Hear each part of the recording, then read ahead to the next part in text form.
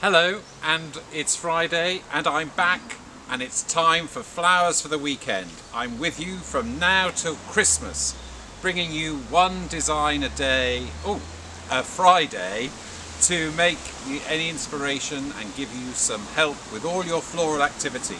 We're kicking off as autumn has arrived with some beautiful autumn flowers and a little sculpture that I made, a little structure that I've made from some twigs and some paper covered wire, a tripod, and then making sure everything is nice and secure so that it will support my flowers in some water. Look at these, aren't they fantastic? They are physalis. Mine grow very small in the garden, so obviously I'm not feeding them enough, but they really do convey that autumn theme that I'm looking for with this design. So they're going in and securing onto the stems of the twigs, and look how lovely length on that, so they can go onto here.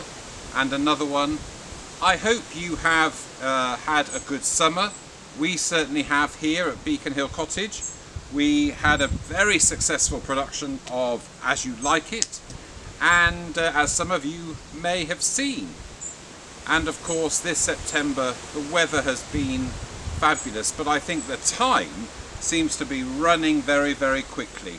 Another of my favourite autumnal blooms is the Tom Pierce chrysanth. Lovely golden head that will sit nicely in the centre of our design, varying the heights to give us some good interest and really, really lovely colour, and the perfect flower for this type of autumnal design. If you need to secure your flower, then you can secure it with a little bit of the paper covered wire.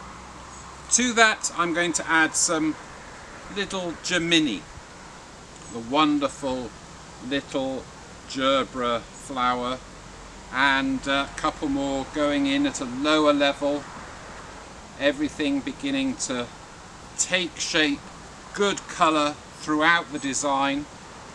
And then to finish with, I've got some of the spray chrysanthemum, which will just give me some nice bulk at the bottom, a nice bulk of colour. That's what we need, isn't it, to finish off our autumnal design.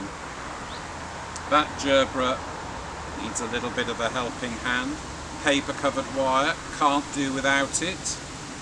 So I will continue to just fiddle with my construction, adding a few more of the chrysanthemums just at a lower level, making sure they're in the water, and then the ones that I've cut off, just popping those in singularly. And I think for something a little bit different this autumn, here we have it. And of course you can always use the structure again with something else, which we might do later in the season. Anyway, that's all from me. Flowers for the Weekend. I'll see you soon.